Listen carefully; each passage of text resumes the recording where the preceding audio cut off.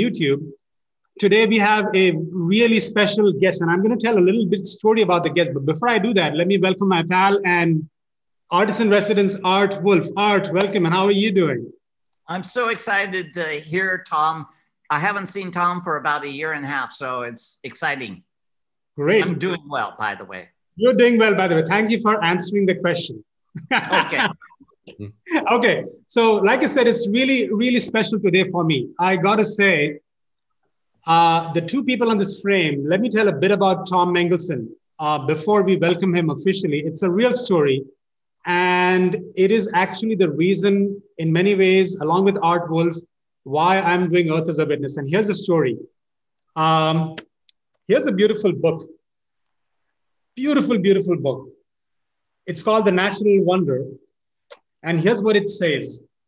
To Parimal, may these places inspire you in your photography and filmmaking. May our paths cross again. Best wishes, always, Tom Mangelsen, 2008, July 24. That's what it says. And the reason I say that is because in 2008, around that time, just 3 months before I actually met Tom, I met Art. And these two people changed my life. I have to say, be honest, changed my life. And the reason for that is since 2008, I had this huge craving, a passion to do something in photography, either as a professional myself or as a creator of some kind to contribute in my own way to the world of photography. And I met Art at that time, about 3 months before I met Tom. I went to a gallery that Tom had in Kirtland in Seattle, Washington. And I would go there literally every Friday to see his beautiful panoramic images. In fact, I purchased one called Changing Lanes. And then I got the word that Tom is actually going to visit the gallery. And I said, oh my God, I got to meet this guy. And I stood in line, I bought the book and I said, Tom, can you please autograph? And he said, what's your name? I gave him my name and I said, like, what are you about? And I said, I want to do something in photography, maybe filmmaking. I don't know exactly what, but it'll be something interesting and hopefully useful in photography. That's when he wrote. And I got to say, like, thanks to that inspiration. And also then I met Art. Many times we became friends. Thanks, Art, to your inspiration. Today we're doing Earth as a Witness. And lo and behold, Tom, you said, may our paths cross again. So after 13 years, our paths are crossing again. So I want to, with that story, really give you a very, very heartfelt welcome to Earth as a Witness. Thank you. All right. Well stated, Parimal. Yeah. Can we do a little cheers? Thank you. I'm honored to be here with my old friend, Art. Here's to you, buddy. I know you love tequila, and I even got a glass that looked like yours when I saw your tequila presentation. So cheers to you guys. Yeah, we can't clink, but there you go, Tom. And I think we've drank plenty of tequila in our travels together. We have drank plenty of our, plenty. Oh, well, in fact, if just briefly, and I'll let you get on, is when we were down in Merida on the Yucatan, we had Jane Goodall at our table. And I do remember we were drinking tequila. I bought her a tequila, and it was the first tequila I think Jane ever drank. But she was not resistant, and she drank it all down in one fell swoop. She is a Scotch whiskey drinker, and that is her flavor. But she's like me. Yeah. I like single malt. I had that last night with my neighbor, actually. I love Lefroy. If she's like you, should we start calling you Jane? I don't know. I hope I have an illustrious future like her. Even if it's 1%, I'm happy. Okay. Anyway, so back to our topic. Today's topic is a life in the wild. And when Tom and I and Art, we spoke, he said, let's do something interesting and special. What's close to your heart? And he said, let's do a life in the wild. Because it's not just any images he's going to share today and the stories. It's really his special images when he looks back at his very distinguished career. It's those really special images that today stand the test of time and actually is a rallying cry for us people to save the really iconic species. And that's the topic today. It's from his Legacy Reserve collection, which is a premium collection. And we're again honored, Tom, not just to have you, but also to have you speak to a very special topic, a life in the wild that's close to your heart. Thank you, Parimal. Yeah, I'll explain how this came about. So about, I guess over my 50 years, I guess now, of photography. I came late. I know Art came early to art, traditional art and photography when you were a kid. I didn't buy a camera till I was out of undergraduate school. But anyway, since then I've made something like 3,000 limited edition prints, I think. And of course, 2,500 I probably shouldn't have made, but maybe a few more than that. But I always started numbering them at number 26 of 500 or 350 or 250 or 1,000, whatever it might be. And my rationale at the time was because I wanted to keep the first 25 numbers for my family or friends or special occasions, or maybe down the road for conservation efforts, or I just wanted to save them for,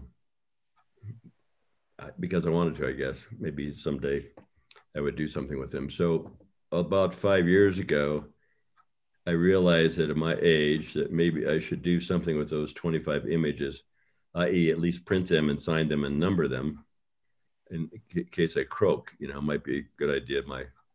My heirs, nephews and nieces and brothers might appreciate that I actually did something with those. Yeah. So I thought, well, what would be the 20 or so prints that I should, or my favorites, you know, not what sold best or what, you know, cardinal, you know, bird on the stick or something, but what I really liked and what I thought was something like what art does, you know, really truly art. And I could talk about art for quite a while. And I know you would like that art, but I won't do that right now. But I will go there a little bit later.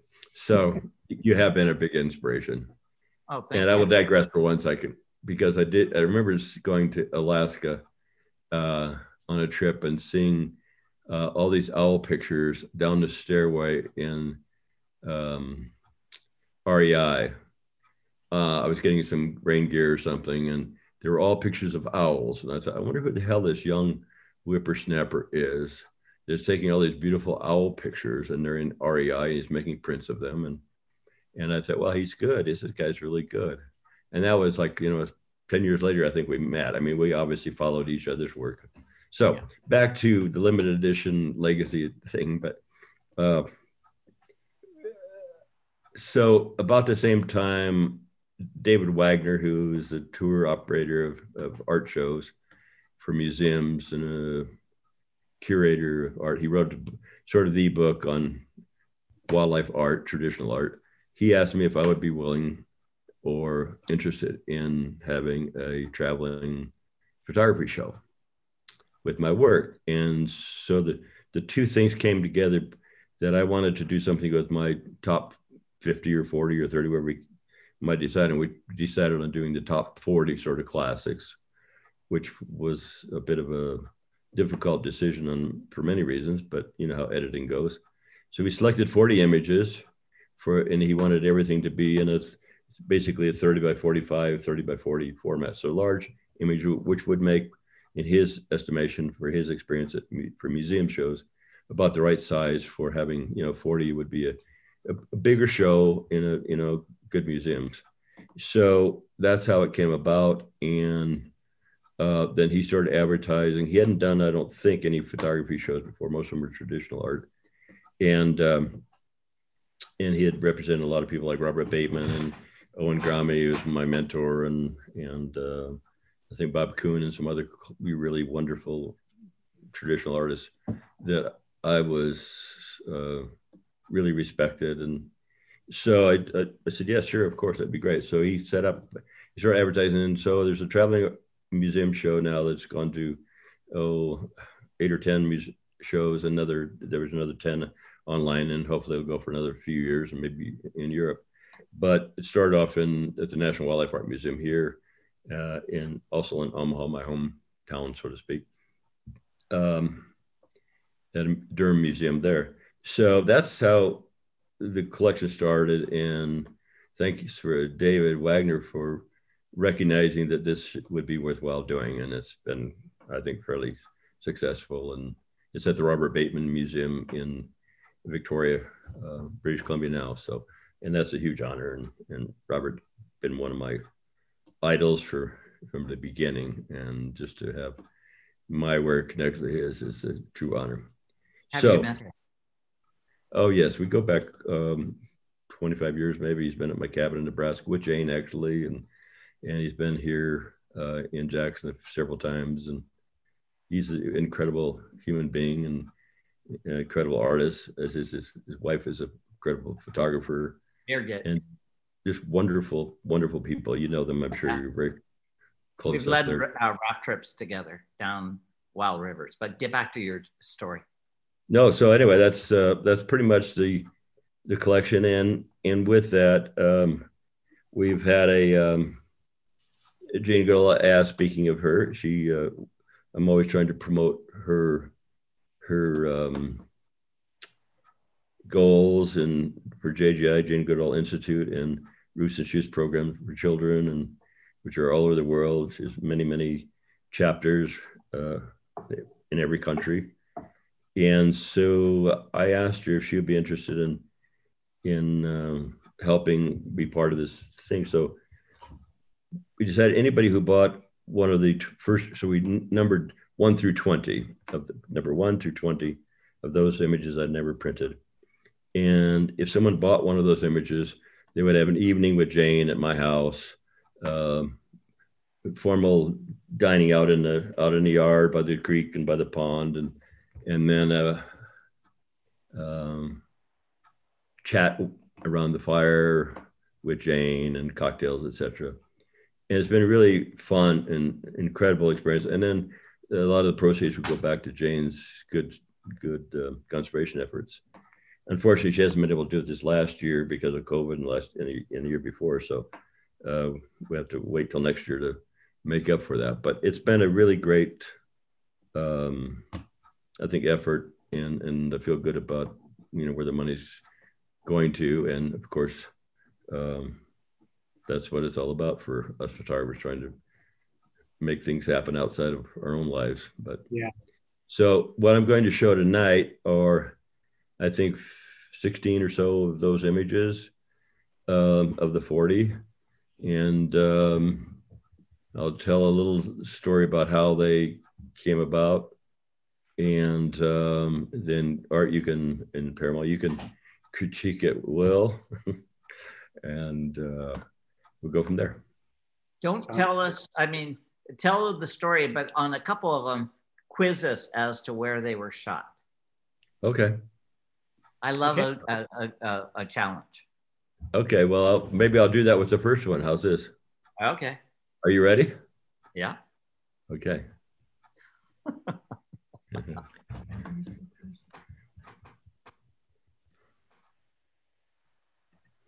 You're looking very young, by the way. Oh, and you are too. Thank you so much. The more we drink, the younger we look. Okay. Well, No, this is not fair. This is no, not that one. Go back. Oh, no, the first one. Go back. No. The first one. No, the first one is the first. That's not the first. This is my lovely assistant too. Parimal, don't screw up Tom. That's a beautiful shot. No. Oh, sorry. We're not. Just scroll up. Yeah, just scroll up. Oh, I see what you're saying. We got to nail Art here. He volunteered for this. There you go. Okay. Okay, now okay. Get a hit. Okay, Art. I would say this, it's one of my favorite shots of yours, by the way. I love the white background. And this is a female and male kestrel. And I would say this is either photographed in Jackson or Yellowstone. Bingo. Yellowstone. Wow. Wow. Did you know this? Did you guys talk before? Do you see the thermals in the background or something, or what? Well, look at the white background. It has to be Yellowstone. Well. No, I'm joking. No, I actually know. I know your work anyways, and I knew it was in Yellowstone. I threw out Jackson just to make it seem like I didn't know everything. Okay, I'm going to give you a more difficult one later. So yes, this was in the Lamar Valley in Yellowstone, and it's probably inspired by you, Art, down in some ways. But it was taken. I realized today, because it's my brother David's birthday, who's been my best supporter ever. It was taken in 1984 on May 4th today, which is 37 years ago. I don't think you were born yet, Art, were you? Were you? No, 37? I mean, I was almost about to be born. Yeah. And Parimal just shut up. Yeah. So is it, like you said, female on the top, male on the bottom, and it's in a little grove of old aspen trees in Lamar Valley, and it was snowing out just like it was today there. And the male kestrel, I saw them flying into this branch. I knew this little woodland, and there's a lot of flicker holes where these kestrels have nested for years. Different, not necessarily these, but different ones. And it's a beautiful little place. All kinds of flickers and bluebirds and swallows, and these kestrels nest there. So I saw them flying around, and they're looking for nest sites this time of year. And a red-tailed hawk flew over, and the male kestrel flew up and chased off the red tail, which is about 10 times larger than he is. And very aggressive little guys. And then he went down and he caught a little mouse on the top of it. It was about 3 foot of snow still there. And on top of the little spruce tree was a mouse, which I didn't see, but he saw it obviously.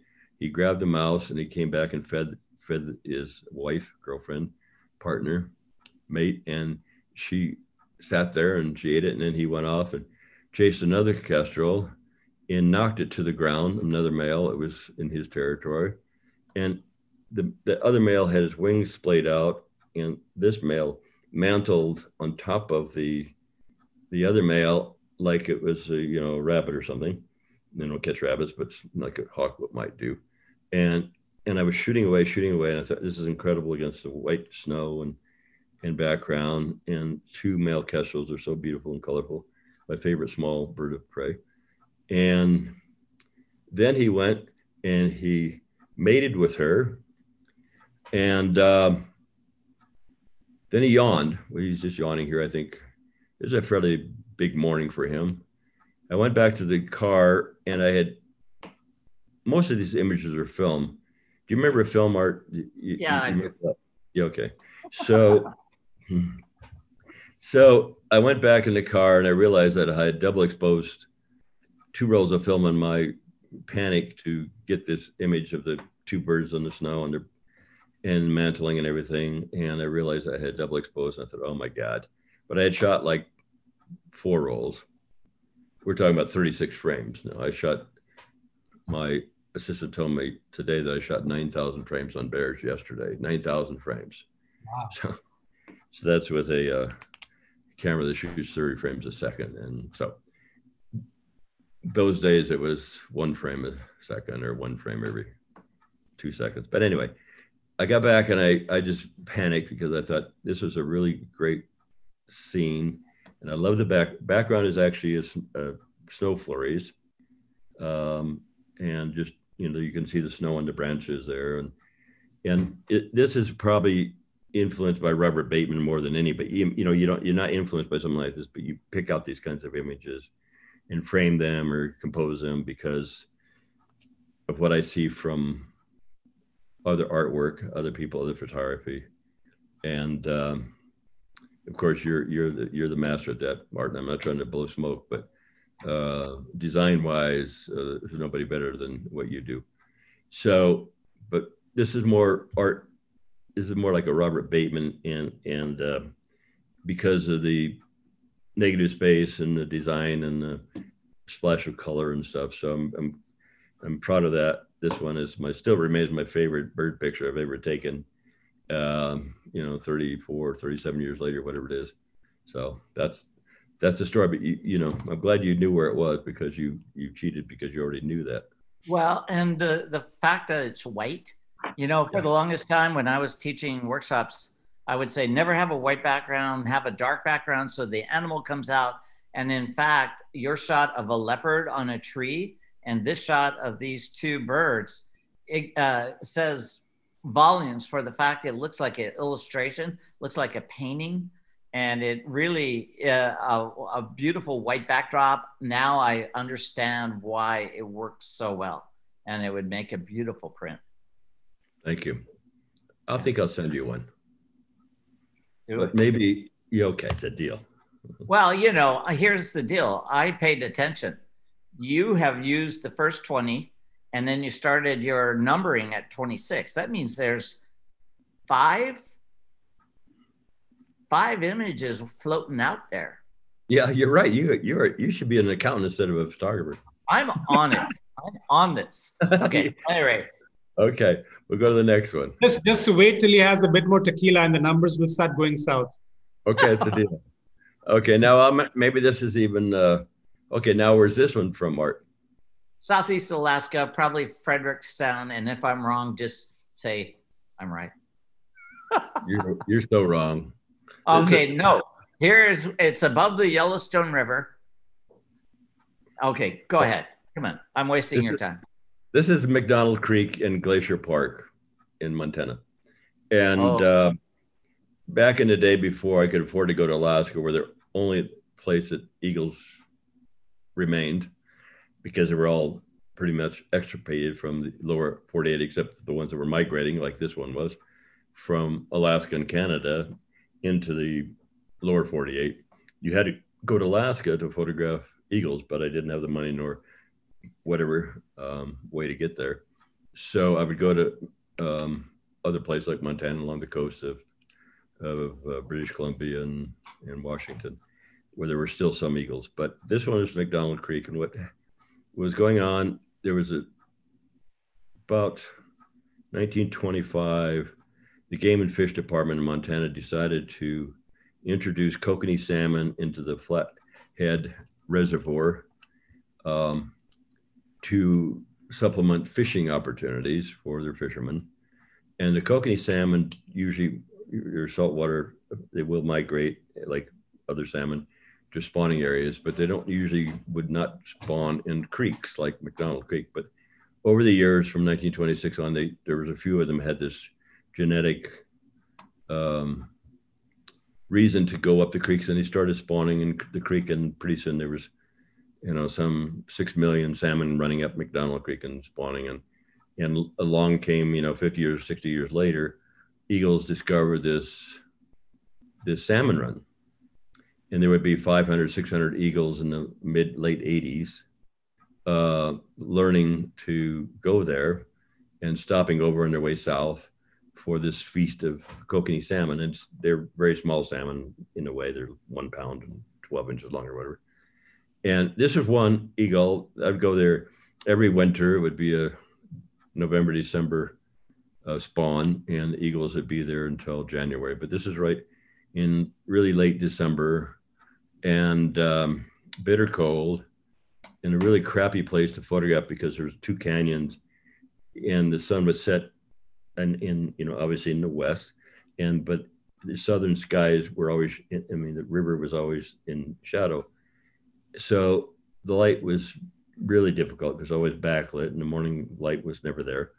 So this eagle, because I saw this eagle fishing upstream. All the eagles were downstream. It was like 20 or 30 would sit on this lone spruce tree and go down and catch a salmon in this big pool below the bridge, McDonald Creek Bridge. It's called the Apgar Bridge. And this eagle I saw would fly upstream and perch and then go and catch salmon upstream. And behind that area where there's this sort of some cottages and things, and it was kind of messy with trees and whatever. And so nobody ever thought of, I guess, photographing this mess behind. But I realized the light would be front lit in the evenings, and this eagle would catch a fish. And I asked the fish biologist was there every year, studying the fish and the eagles. And he said, this is a female. She comes every year. In females, you can tell because it's much larger than the males. And he knew this female because it only had 1 talon. And so he told me about it. And she fishes upstream because the competition was too tough downstream with all the other eagles. They would catch a fish before she could. And so she started fishing upstream. So I just went across the bridge, and some days there'd be 15, 20 photographers, bird watchers on the opposite side of the bridge. And I'd go on the other side, and I'd just be pretending like I didn't know what the hell was going on. And I would just wait for this eagle every 2 hours to come after it digested his fish. And she would come down and she would, with her one talon, grab a salmon, and with her head, she would tilt her head down and would drag in the water. And she would to get in, and she, with her beak, would place it more football carrying like, more aerodynamic in her talon. And in doing so, she would drag her head in the water, which froze immediately because it was like 20 below zero. So she has this warrior-like look. So that was pretty interesting. But I exposed, again, this film. I knew that I had to get the exposure for the white feathers and white tail and head right. So I exposed for that. Again, this is with Fuji 50 or 100, probably 100. And there's not much, leeway like we have today, but manual focus, 600 millimeter. And what happened was there was so much difference between the exposure of the head and the tail and the, highlights and the wings, that all that shit in the background, excuse my language, all the crap in the background went black. So all the, cottages and campers and trees went black. And it was not, there's nothing, just happened. And I didn't even realize it at the time. All I knew is I had to get the exposure in the head right. And so that's it. You nailed it. It's called Out of Darkness. You got it. And it is the antithesis of the previous image with a black background.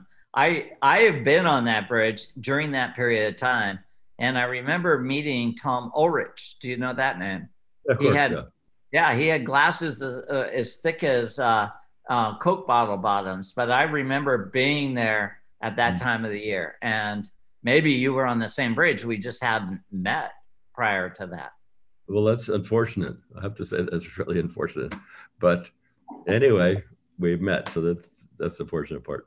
Okay, I'll go to the next one. Now you know where this is. You've been there many times, hundreds of thousands. And it's like people have been there. And it's Brooks Falls, Katmai National Park in Alaska. And I, at the time, was 1988 in early July, and I was on a trip. I was working on a film on sandhill cranes and following them from their wintering areas in West Texas through the Platte River, where I grew up, all the way to Alaska. And one of their stopovers to get across the Bering Sea is in Prince William Sound. And so I went there south of Cordova, and there's a huge shorebird migration there. I'm sure you've seen that too, Art, and photographed it. You photographed everything, so I know the shorebirds are amazing there. Millions of shorebirds are doing the same thing, migrating. But some cranes stop over and rest before they make the long migration across the Bering Sea to Alaska and into Siberia. So I did the cranes, I did the shorebirds for this film, which ended up being a PBS Nature film in the end. But I had about a week between shoots, and I was on the airplane, Alaska Airlines, and I was reading this Alaska, one of the airline magazines, and flipping through it, I saw this story about Brooks Falls. Well, I had seen thousands of pictures from Brooks Falls. I'd seen dozens of films for Brooks Falls. I was working for a film company in Boulder, Colorado at the time. And we had talked about maybe doing a film about bears. So we researched bear films, and we saw everything has been done. Now, this is in '88, so you can imagine, obviously they hadn't. But I was looking through and I saw these wide angle pictures of the falls and the pools and the river and the bears gathering. There'd be 20 bears or 10 bears and their cubs. And I thought, I wonder if you could, I saw this sort of situation with fish leaping and the bears standing there. And I thought, I wonder if you could just photograph a head and shoulders of a bear with the fish kind of in its face. Not ever seen one before, although there may have been, but no one's ever told me there was. I don't think there has been actually, but it's I wanted to do something different, and that's what we all have to do. So I landed in Anchorage, and I went to a payphone, and I called Brooks River park, and the guy told me on the phone, I said, I'd like to come on, just see the bears. Even, but in the background is a picture, or, something like this. I was hoping for something like this. But the ranger said, well, do you have a campsite, or do you have a little fishing lodge, or do you have a, I said, no. Do you have a reservation? I said, no. He said, well, there's the campsite, early July people come there to fish and photograph, and you have to have a reservation. And I said, no, I don't. And he said, well, there's nothing left, unfortunately. And I said, oh, really? And so he could hear me kind of whining on the phone.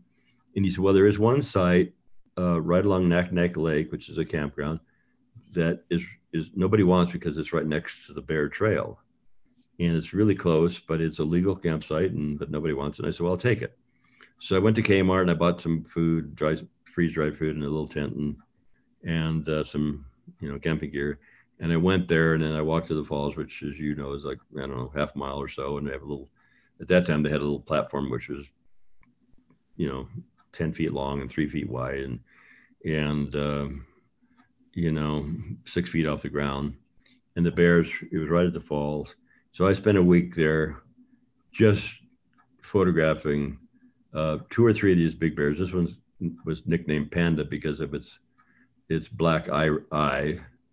It looked like a panda bear. And most days it rained. A few days, were like this. But the chemistry in the water, the fish weren't migrating and weren't spawning. So I was there from, basically dawn till dusk, photographing. I shot 35 rolls of film, which in those days was a phenomenal amount of film. And when I came home, I saw this was, I was close. I realized I had to use a remote because when I was looking through the eyepiece, I realized I could not look through the eyepiece and see the fish coming. It was too late by the time I clicked the shutter. It was, 1 frame a second. So I used the remote, and it's become my, obviously my iconic image and probably my most tried to copied image in a way. And I did posters of this, lithographs. It was a limited edition print. It sold out. It was $9.50. It sold out early on. And I made lithographs, and they sold them to the lodge up there. And somebody told me that there was a guy a photographer told me that the guy hung this poster in the tree in the platform. He had, he punched it into the branches of the tree to figure out where my tripod holes were. So, which is a very flattering thought, but we all have done that, I suppose, with Ansel Adams and the Snake River over like here where I live or something, but I try not to do that. But anyway, it was a compliment, I guess. But it's the problem with this image has been very controversial because everybody thinks, oh, it's obviously it's a BS image. It's, Photoshop, and, I could do that. Somebody once said that you could do it in 2 days. I just get the bear and the fish and put it in there. Today you could do that. But in those days in '88, there was no Photoshop and you couldn't do it. But in my, as you know me, Art, Parimal, it's like, where's the magic if I just did that in Photoshop? And, it wouldn't be, the moments like this are rare in our lifetime, and those are memorable, and that's what keeps me going. And I have no interest in, I wouldn't even know I don't know how to Photoshop anything. So I couldn't do it and have really no interest. But it's become my most famous story. Yeah. Beautiful. And you can tell it's film because the shallow depth of field. You had to get it right. You don't have a lot of slop right there. No. If it was a few 6 inches beyond, it'd be out of focus. So you can see the plane of focus is very shallow, which belies the fact it was film, and you got it right. And it's just beautiful. I have photographed that bear a number of years, and it is distinctive with that dark ring around its eyes. Yeah. Well, it was 1,000th of a second at 5.6, and on Fuji 50 or 100, can't remember, but the depth of field is about a foot, maybe less. So you're absolutely right. Beautiful image. Oh, wow. And I won't even ask you if you know where this one is from. This is from Hudson Bay, West Hudson Bay, near Churchill, Manitoba, from a Tundra buggy. and it's called Bad Boys of the Arctic. And I needed, I was working, my first book in 1987 called Images of Nature, and I was doing it on different ecosystems in the, in North America mostly. And I didn't have any, I'd never seen a polar bear. I'd seen tracks of polar bears at Point Barrow when I was photographing eider ducks years before that. But I realized that I can't do a chapter on the Arctic without having the king of the ice, the polar bears, in the book. So I made some arrangements and went up there. And this was actually taken about 5 or 6 years after I first started there. But I got hooked on polar bears. I thought I'd just take a few images to plug into my book and, make it a full range of complementary animals, snowy owls and everything else. So this is actually a family. These are 3-year-old, 2 3-year-old males and a female. The female is in the background there. And they were just walking along the shores of Hudson Bay. And all of a sudden this one just sat down and splayed out like this. And we call it Bad Boys because it makes, we all, a lot of people, we try to name this, it took forever sometimes titles are harder than taking a damn picture. But, and people say, well, if you look closely between his legs, it looks like he's peeing, but actually those are penal hairs that are very long. And it's one of the ways you can tell when a bear is walking, and the penal hairs are, just what they are. And so he's not peeing. It's just that, so he's a male. I knew the other one was a male. So this is a mom with the older 3.5-year-old bears, which she kept them longer, usually be 2.5 or 3 years old. But people love it. And, they named it, Where's the Remote? Where's my beer? They just had too much tequila is what I can say. Where's my tequila? Speaking of that, here you go. No, the body posture of that one with the feet out, the belly protruding, the way the hand is holding up its body. I mean, it's just perfect. We've all been in that position before.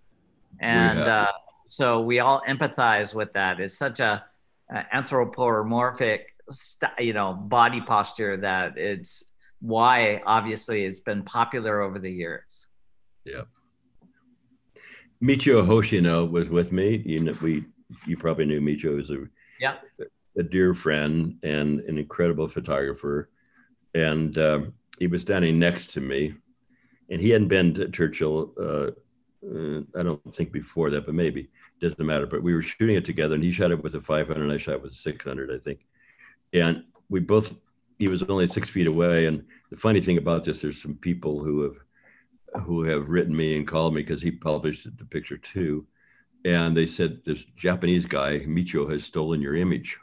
And I said, no, we were friends and we were together. That's what happens when you're friends and you're together. And sometimes we get the same image, but it's fun. And unfortunately, we've lost Michio, but we have fun memories.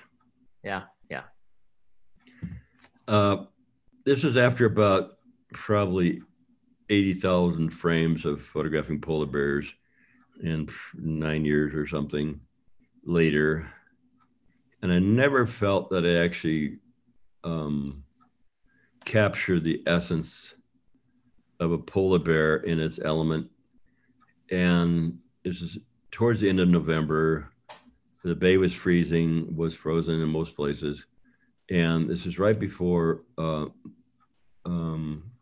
total freeze up. And this ice now, as we know, is literally melting under their feet because of global warming. And it's a very serious situation for bears and for the earth. But anyway, the snow was blowing 30 below zero, probably wind chill, who knows, 70 or 80. We were in a Thunder buggy, but I had a panoramic 617 Fuji camera. And when I saw this bear out on the ice, it was one of the last bears to leave. They go out on the ice to hunt seals. They have to have ice, a platform, because the seals come out on top of the ice to rest and to give birth, and that's when the polar bears can catch them. They can't catch them in water. They can't swim fast enough to catch a seal. So that's the problem with having no ice, which is happening, and especially, in those areas are further south, and it will go further north if we continue to let climate change happen. But here's a bear kind of looking off in the distance. This little buddy, the Arctic fox, which attached themselves to a particular bear, I suppose, hoping that the bear will provide them a life or living throughout the winter.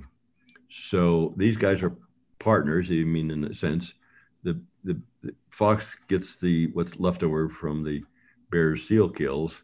He provides only company, I suppose, for the polar bear. Otherwise, it's not exactly symbiotic, but maybe a friendship. And you mentioned anthropomorphism, Art, and I think it's when I went to graduate school at University of Nebraska, my professor, who's now 85 years old, and he just did his 90th. But I took animal behavior from him. I mean, he told me that we were taught anthropomorphism, giving human characteristics to animals was, a really no-no, and that's been debunked by especially people like Jane Goodall, because they do have, the same feelings and sentience and intelligence, and they feel pain and they feel joy and they feel, all you have to do is look at your dog. That's what Jane said. I learned everything I've ever learned from my dog Rusty about intelligence and fun and joy and fear and all the stuff that animals have. So I think anthropomorphism to me is out the door, and we should get over that term because it's not a bad term, and we can. Not a bad term. Yes. Yeah. So it was the first panoramic image, and our friend Franz Lanting was judging the BBC Wildlife Photography of the Year contest that year, and it won the Wildlife Photography of the Year competition.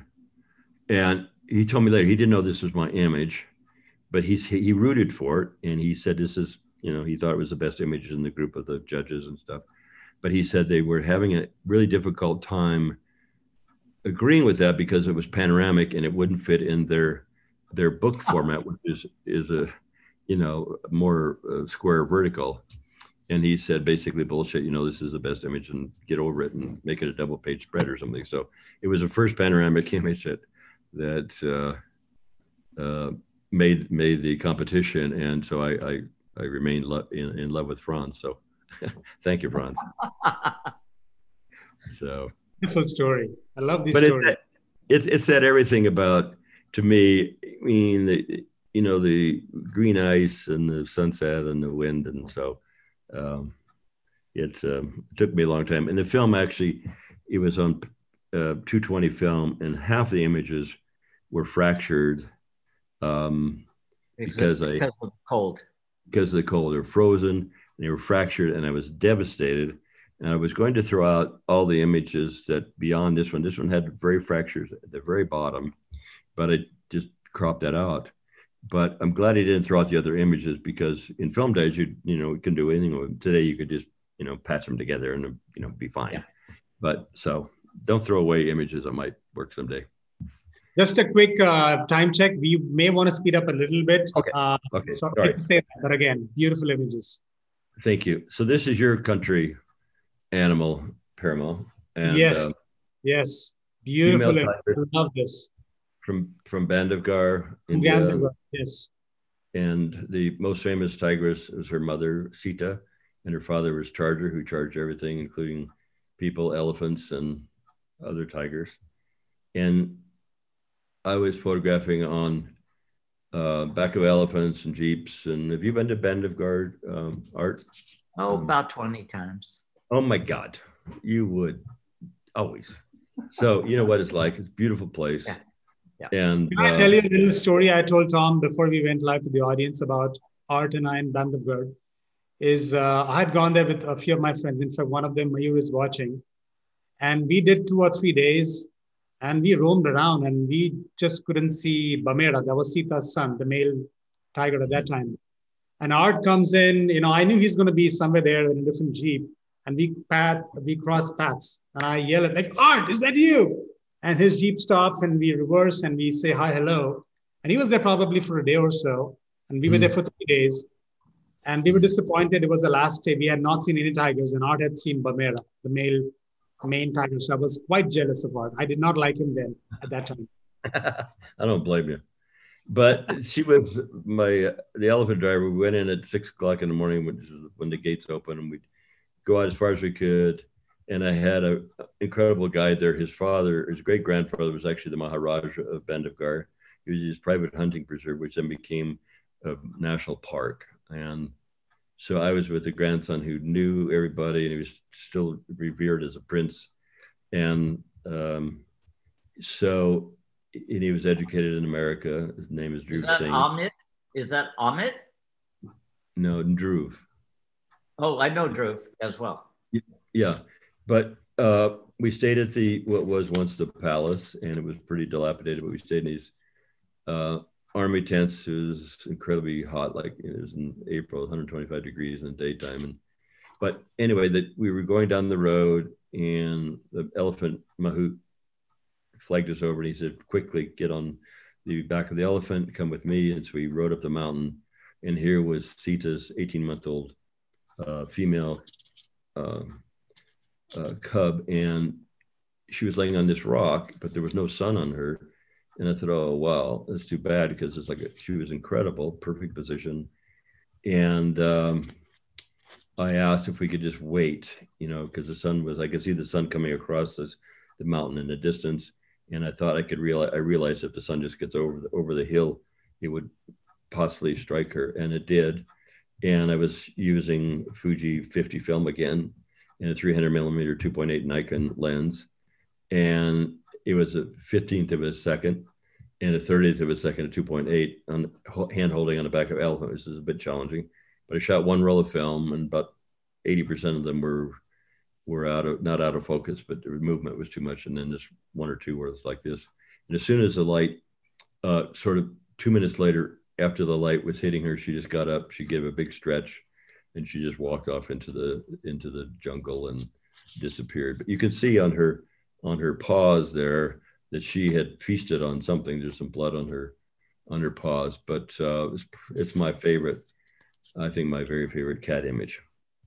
Nice. Beautiful. Beautiful. Very beautiful. I love the pose, just elegance.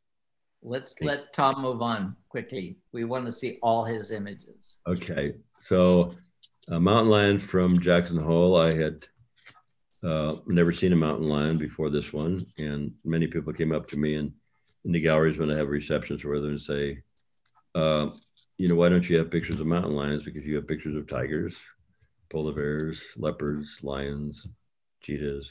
And I said, well, 99.5% of all mountain lion pictures are either chased by dogs for hunters, and then taken, before they're shot, or they're from game farms, which are rent-a-cats, and posed for photographers or filmmakers or artists.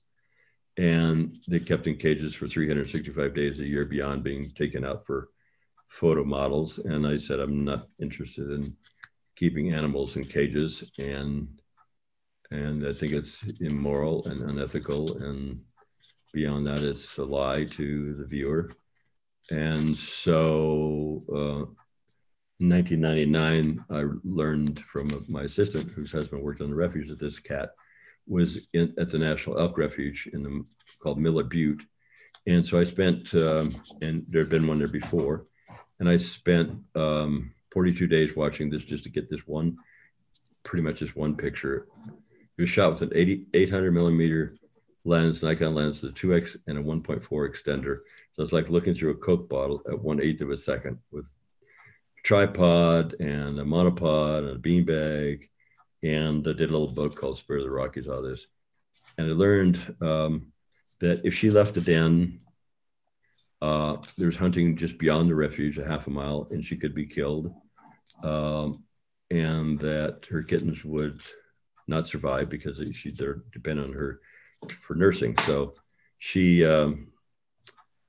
because of that, I realized that I needed to do something. And so I co-founded the Cougar Fund, which anybody interested in helping support that, you can go to cougarfund.org. Very nice. This is the image you were talking about, Art. Right. That's right. Beautiful. It's very nice. Again, the white background, and it's not no Photoshop, nothing. This is in Serengeti in Serenera, and I saw many leopards there. She had a kitten behind her, behind the tree. There's a sausage tree, and everybody thinks it's Photoshop because of the white background. It was much like what we just did with the kestrels. The skies in Africa, are hot, and it's about 10 o'clock in the morning, and there's a beautiful tree and all that negative space and the gesture. I love all the repeating patterns. You can figure them out, but I love looking at this image, and the tail is in the tail repeated patterns and ears, etc. But I named it Shades of Sapphire because the color of the lichen and that. But I took the lichen makes it so beautiful to me. Thank you. The cat has great positioning, but boy, that lichen and the texture of the tree just complements the cat so nicely. But I metered the cat with a spot meter, a handheld Pentax spot meter, and I didn't care about the background. But because the exposure was so different on film, like 5 stops overexposed, and so the background just went white, which was a gift. Yeah. Ooh. Mountain Gorilla in Rwanda, Virunga Park.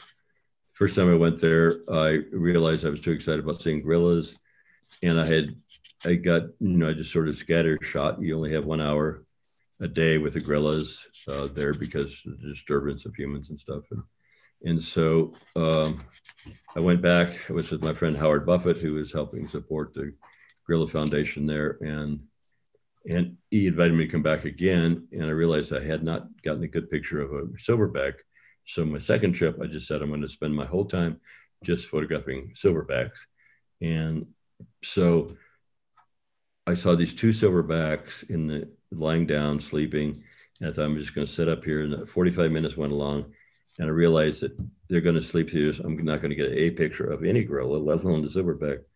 In about minute 50 or so, this one sat up and he just stared at me. And I clicked the shutter, and the 300 millimeter 2.8, and that image is one of those that kind of, if we look at primates like gorillas, as you well know, Art and Parimal, is like they're so like us. Chimpanzees, like Jane obviously has taught us, we're so close in genetically and otherwise that these kind of things changes and moments change, at least change my life. It's a beautiful image. Thank you. Is in my more or less backyard, 20 miles north of here.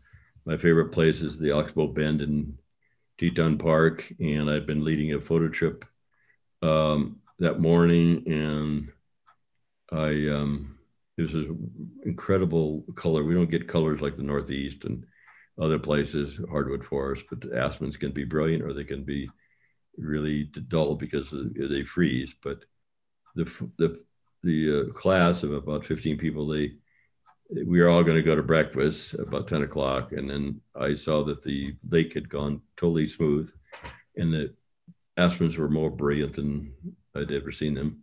And so I asked them if they wanted to stay, and they were smelling bacon and eggs, and they left. And so I put my camera equipment away, and then they left. I thought, I'm just going to sit here and enjoy the scene. And I went down to the shore of the Oxbow and set up my panoramic camera and just to see what would happen and enjoy the morning, and took my coffee. And at noon, I fell asleep, and I heard this rush of wings overhead, and I looked up and I saw this eagle chasing an osprey, and I reached for my 70 to 200 millimeter lens, and I realized it was still in my car because I had taken it back, and I was so upset with myself.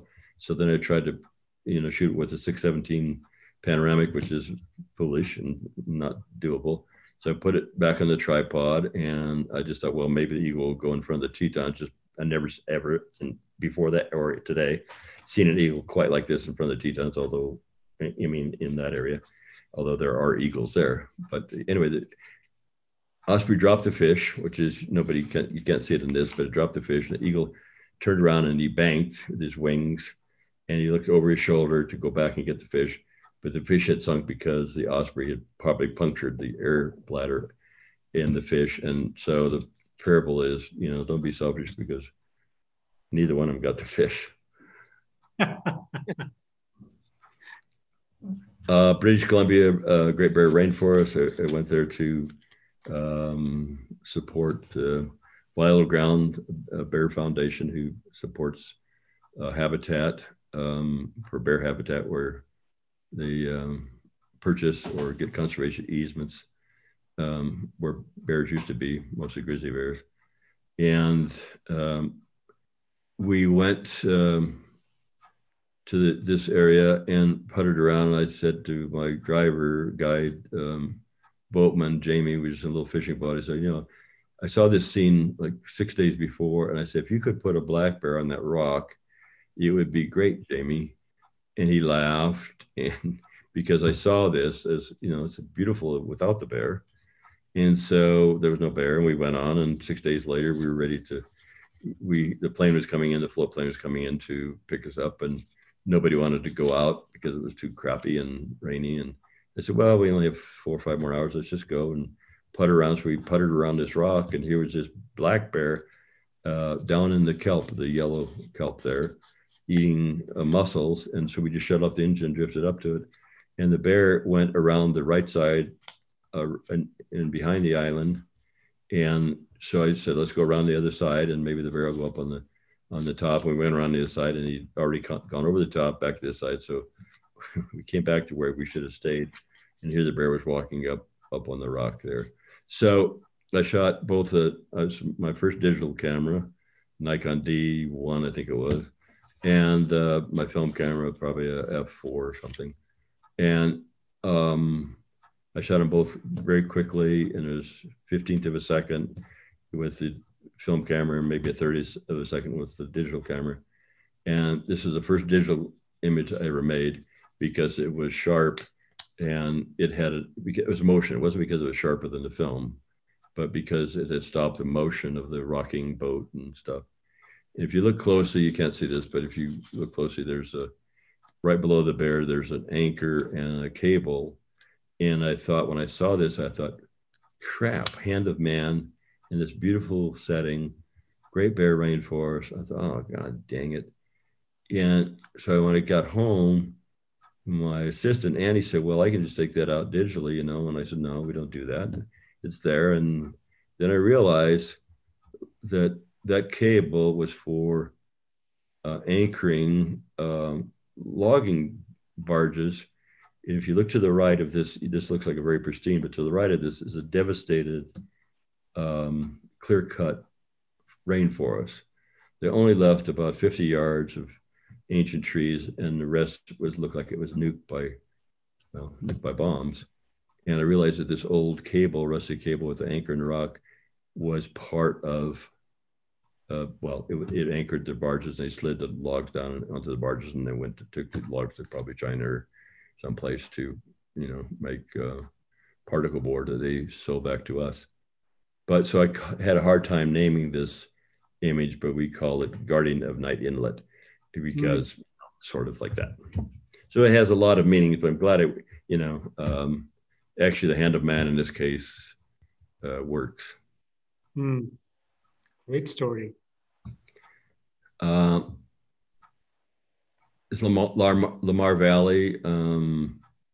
Again, very cold, 25 below zero in January. This is the Druid pack, which was the first pack of wolves that was introduced into Yellowstone in the early years, the 25 years ago now. And there were 15 wolves this year.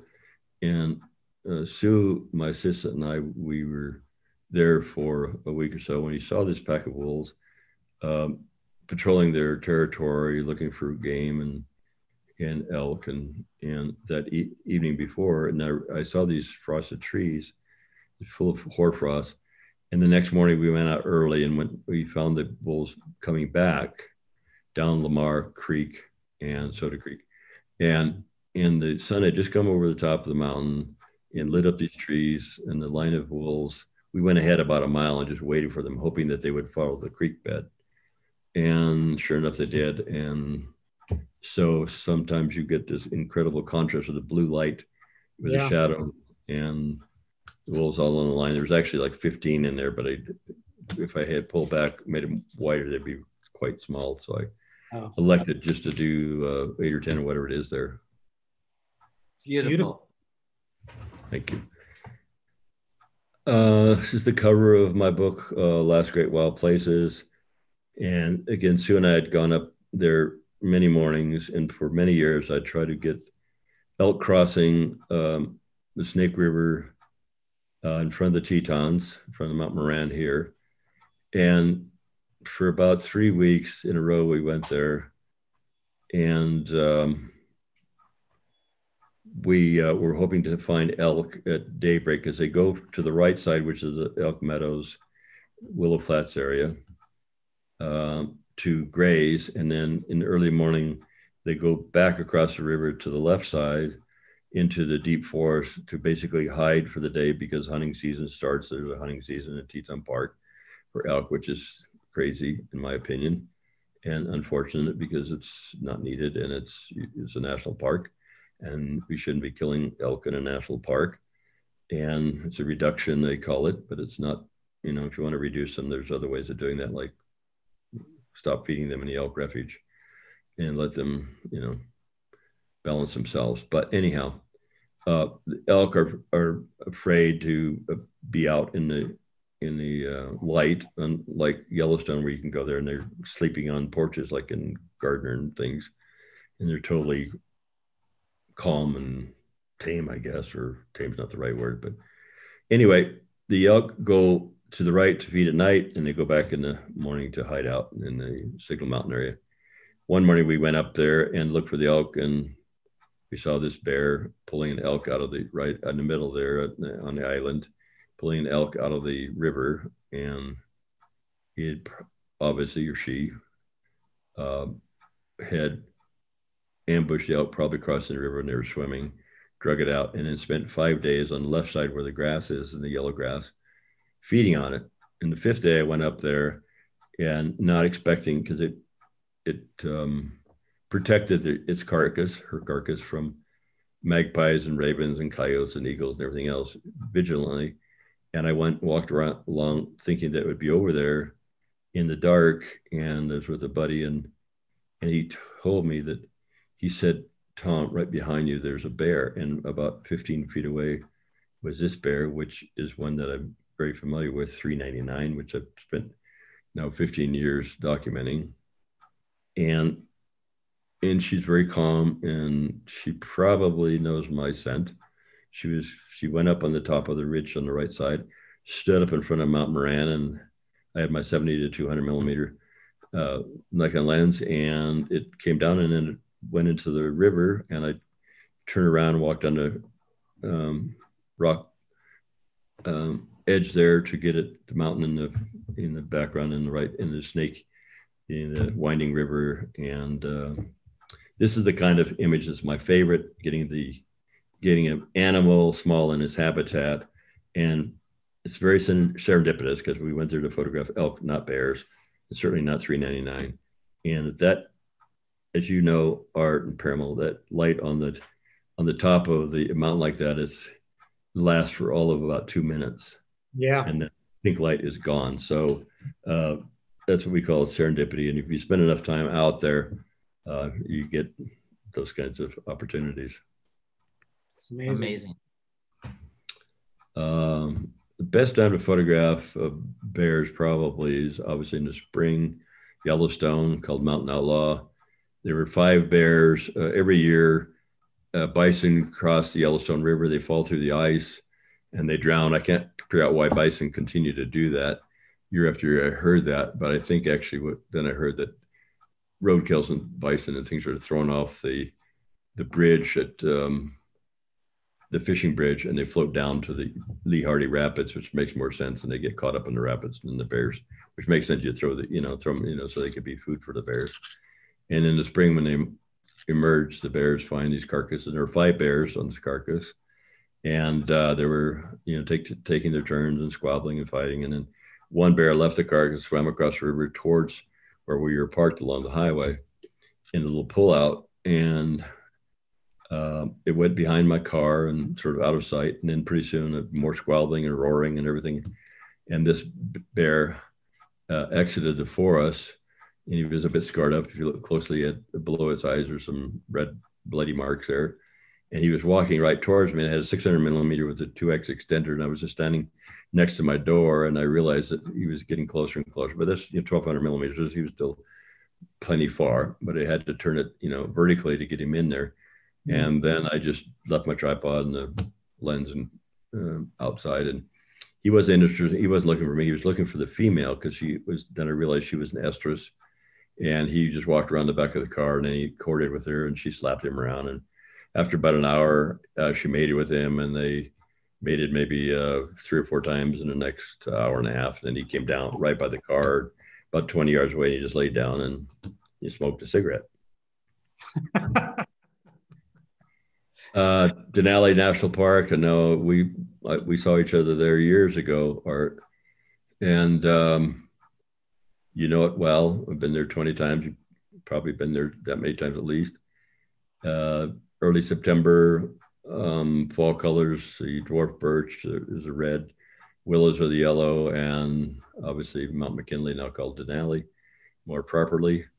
And there was this bull moose with this harem of only 3 cows, and it was down below that ridge line about 300 yards. And I went down there right at daybreak, and I saw the moose. And I realized I was with my friend Chip Hausman and his girlfriend. And I saw the moose heading towards this little ridge. And I told Chip, I said, we should go there and get on the other side of the pond just in case they come along this ridge, which would be 1 in probably a million. But that's what we do. You have to dream, you have to wish, you have to want, you have to be passionate. And I know that's what you do, Art. But so we just was getting set up. Again, the panoramic camera, the Fuji 617 is 8 frames, roll film. It's all manual focus and everything. And it's very difficult, but the moose came up, sure enough. And before I got things focused, it laid down right where it is now. And I was so upset, as was Chip, was working on a film. And it was just, oh my God, we were so close, like 2 seconds. That's all we needed. And I told Chip, I said, well, the pond it wasn't calm like this. So I said, well, it wasn't that great anyway. It was good. But so I said, it'll get up in 3 hours because that's about how long they sleep. And then they go feed, and especially this time of year. And following the females. And sure enough, 3 hours later, the pond went dead calm, which is rare in Denali, as you know, Art, in the fall, because usually the wind comes up with all the snows and things. And the 3 female cows started walking off, and the big bull stood up, and I shot like 4 frames. And again, serendipity. But the more you know about animal behavior, of course, and the more you dream, and the more you're out. It's about time and patience, but I could have easily walked away and been upset, but then I thought, okay, well, it's going to get up. I know it's not going to sleep more than 2 or 3 hours. So patience. It's beautiful. Oh, so, changing. Can I guess the name of this? Yeah. It's called Changing Lanes. Changing Lanes. Yeah. You tell me about it, Parimal. You know about it. Ngorongoro crater, and there's between us, there's one person who actually has a print of this. That's me. In fact, it's hanging in my kitchen, and I love just counting the lines every time I pass by it. My son loves this image too. I just love this image. And I think you told me that you didn't have any pictures of photographs of art at the wall. Is that true, Parimal? That is true. I don't yet have a print of art. In fact, when he came over for dinner to my place, I had to hide that image just to not upset. That's great. I know Well, you're over time, but just real quick on this one. Actually, I had you sign the backside of the print when I got this from you. This was again the same time as the book, and I remember the gallery person saying, "Are you sure you want to like sign it?" Because it said not just sign, it said "Dear Parimal" and a message. And it's because you can't sell it after that if you want to resell it down the line. I said, I don't want to sell it. It's for me. thank you. Nice story. Great story. So we were staying in Ngorongoro Crater is one of my favorite places in Africa. It's like the Eden of Africa. It has all the prey and all the predators of the rest of Serengeti, and is quite small volcanic crater, and it's 30 miles in each direction, I think.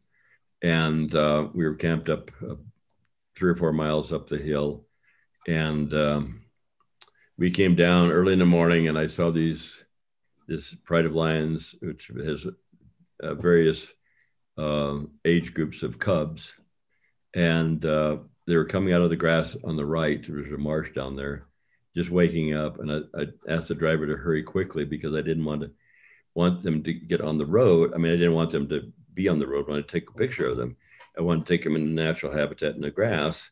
And, there's no way we could get between where we were and there in time. And so they started walking down the road right towards us. So I asked the driver, just stop. And I poked my head out of the top of the Land Rover. And I thought, well, this is kind of cool. It's, it's walking on the road towards us. And changing lanes became the title. And it's probably one of my more popular images, but sometimes, again, things that you wish for, you don't get, and it still works out. It's a beautiful image. I'm glad you have it.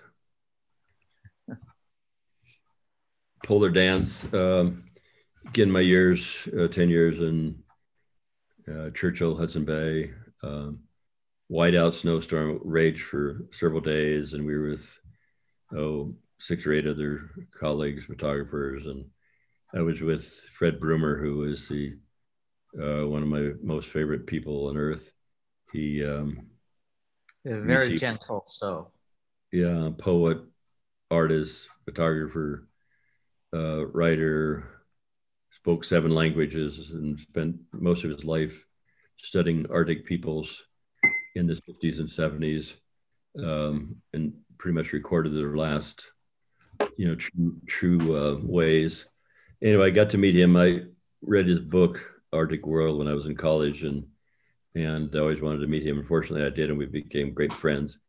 But we would have our own buggy up there, and tender buggy in Churchill, and nobody else wanted to go out because you couldn't really see much. And Fred was, he spent winters in the Arctic from Greenland to Siberia. So, none of this, bad weather was no big deal. So we found these 2 big male polar bears play fighting, and they laid down in the snow, and, when they got overheated and they started this dance, it's just, they do this to keep in shape probably, but I think it's actually for fun. Again, anthropomorphism is, you can't say that these bears, they weren't angry at each other. They just, I really think they were enjoying doing what they were doing. Yeah. Like dogs playing, so, yeah. But the step and the gesture, it's all about gesture. So much of it's about gesture, and your human canvas art is so, you're like the master of gesture, human gesture and animal gesture. But so we named it Polar Dance, and we went back to camp, and the guys there were saying, what did you see? And we said, we saw a couple of polar bears play fighting. And Fred just looked at me like it was one of the most magnificent, hours we spent together. And so, that makes me, pardon? It's such a striking image. Again, the atmospheric conditions, the gesture, the body posture, all of that just come together in such a beautiful way. Thank you. So I think that's the end of the. Wow. Just leave it. Wow. Great stories and photos. Thank you so much, Art. Thank you so much. And as we wrap this up, I had a couple of questions for you. One I'm going to ask both of you. I know we're a little lower, but this is mesmerizing. Really, I love the stories that the audience is loving the stories. They're following along. And even though we have gone over, nobody has left. That shows that they enjoyed the conversation. So one question I want to actually ask to you both, starting with you, Tom. What's the one quality you like in art, and art vice versa about Tom, that you wish you had? I wish I had his sense of design, and he's the best. He has the best sense of design. I don't know if that's the right word, but organization, abstract. I mean, in so much, he's done so much with, like the human book he did, plus close-ups, plus he sees so well. I don't think anybody sees photographically better than art, and that's just true. And I wish I had that sense of seeing as well as art does in design wise. Yeah. Oh, if you were in my room right now, I'd kiss you. Well, I'd let you. Okay. You would let me. Okay. You know, for me, Parimal, I think Tom embodies realness in his work, but in who he is. He's a blatantly honest human being, and it underlies the work that he does. And you can just see in his presentation of his favorite images that he doesn't alter the images at all. Those photos are as he sees them and shoots them and wills them. I mean, in many of these cases, he's willing the animal into the location, and it worked. And so I love his blatant honesty. He's a great champion for the environment and for the wild creatures. And it's obvious that he's become close friends with Jane Goodall, who also sees those same qualities in the human that he is. Thank Wonderful. You. I want to kiss you too now. Okay, well, we'll wait. We'll have to do that. So let's end with a question for you, Tom. There are a lot of wildlife and nature photographers out there, who want to make a career, and it's a demanding field. It's not an easy field by any means. And you have obviously accomplished so much. What is the one message or inspiration you would give to all the aspiring photographers out there?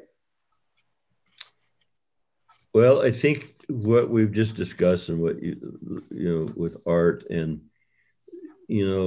I have always been more taken to artists in a way, like Andrew Wyeth and Robert Bateman and Owen Grommy and in old masters, and old master photographers who Ansel Adams and Edward Weston, and to study all those kinds of different arts forms and sculptures, as far as that goes, bronzes, but learn as much as one can about an animal. It doesn't have to be, it can be in your backyard. You don't have to go to Africa. Africa has been done so much by so many people, including Art and myself and hundreds of others, thousands of others. But find something you're passionate about. You have to be passionate about something to make it really effective. Today, I've been out. I was in Nebraska for 6 weeks, which I go to my cabin there where I grew up every year since I was born. I missed 1 year when I was in Africa in March to see the crane migration. And I'm still inspired by the crane migration. Jane Goodall has been out there 18 years because she's inspired by, she's rejuvenated by seeing cranes as ancient birds and what they stand for, longevity and peace and love and all this stuff. But so I get refueled by being outdoors. I get refueled by places like in Nebraska. I've been working on this book about this particular bear that you saw in the crossing the river, 399. She's 25 years old now. She had quadruplets last year, and she's at 25. That's a pretty old age to have quads. There's only like 2% of bears in all of Yellowstone that's ever had quads. And I remain enthusiastic by her. And I'm documenting her life. I did a book called Grizzlies of Pilgrim Creek and working on another one now and a film. So I get hooked on on things I'm passionate about. Cranes. I did 2 films about cranes, one Hooping Cranes for Geographic, one on Sando Cranes for BBC Nature and PBS Nature. And in another 10 years on polar bears, and now like 15 years, I'm not talking about 3 or 4 months a year. I spent 150 days during COVID last year, basically photographing, looking for 399, and out of those days is 20 out of 150. So Wow. that takes a lot of passion and patience and drive. And I think if people have that about whatever it might be, frogs or something, worms or plants or trees or wild landscapes, but you have to have that, or you don't bother. You can't go from A to Z by going to game farms or by, over manipulating your images in Photoshop. I have so many people say, well, a few workshops that I do say, well, they don't take the time to learn their camera, learn depth of field, learn shutter speeds, and learn what you can actually do creatively in the camera. They want to do it afterwards and say, well, I'll fix this, I'll make it work, and when you get home. And I think that's bullshit. You do it in the camera, and you use your feet as a change of perspective. And so you have to have the passion, you have to learn, you have to be patient, and the drive. And if you don't have those, then don't go to this profession, because it's very difficult these days. It was difficult when Art and I started, but now we had to learn the technology of our cameras, and I'm a technically challenged for sure, but I know f-stops and shutter speeds, and I know enough to get around the camera, but half the crap on my camera, I have no idea what it's for. But it's a small field, but if you're creative and you learn and you work hard, you can make it. But you have to realize it takes an extra huge amount of effort. I've been out now since I came back from Nebraska. I missed 399 coming out of the den, because last year she came out May 15th with four cups. This year came out on April 15th with her 4 cups, a month earlier. So I missed her by a day, because I had it all packed up, and I was photographing prairie chickens in Nebraska, because I love the way they dance. So I blew it, but I've seen her only twice now in 20 days. But today I saw her daughter, who's 5 years old, with her first cub, who came out of the den probably yesterday. So now she is her second daughter who's had cubs. So we're celebrating her daughter, and so she said this will be 18 offspring in her lifetime, and about half of those have been lost, because mostly human hunters or poachers or whatever. But anyway, it's been I think Art and I work differently. You help me here, Art. I'm sorry to go on, but I've probably been about a tenth of the number of places that Art goes, because he is a master at going into a place, assessing it, and tell me if I'm wrong, but he can see again with his eyes that this is what's important, and do it. And his ability to produce so many books in such short period of time is amazing to me. And here I am stuck with, well, I've done a lot of things, but I get too obsessed with too few animals. So I better hurry up and get on with it before I croak. I think, Tom, that you're very gracious to me, and I really appreciate it. But boy, it's an honor to have you on our show. It's really an honor to have your show. I'm very honored to know you. And, we need to talk about doing something together and raise some money for a charity. But right now, we've got 4 minutes before my tequila time comes on. Yes. We better say goodbye to you. Thank you. I do want to say thank you. Thank you to both of you. Literally, I mean, this has been inspiring and many, many months in the making. I want to thank you, Art, obviously. Thank all the audience and Tom. Like this frame, we are all photographers and visual. This frame is to die for. We have 2 legends in the same frame. That's a personal honor for me. So with that, thank you, Tom. Thank you, Art, and thank you to all of you. I'll be in touch, Tom. Thank you so much. I want to say, I'd like to do something with you. in Jackson, and we can put it out for charity or for a cause that you want. But it would be nice to spend 5 days with you, with maybe 1 or 2 people that would want to pay for that experience. But I'll call you within the next week or so, okay? Sounds great. Thank you so much. Really appreciate it. Thank you. Honored to be with both of you. All right, care. thanks, Tom. You did a great job.